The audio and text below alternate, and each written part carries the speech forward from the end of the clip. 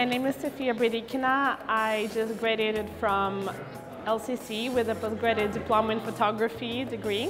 My project is called Babushka. Translated from Russian, it means an elderly woman or a grandmother. This project is dedicated to one of the most serious problems in Russia, which is the inadequate living conditions of elder people. Their pensions are very little, some of them are abandoned by their children, or they just are not in touch anymore. And you see these women on the streets in Moscow all the time and in the whole of Russia.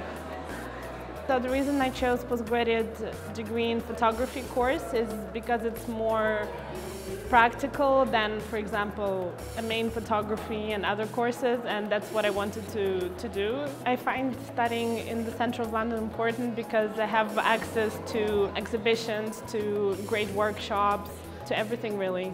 So yeah, it's a great place to be.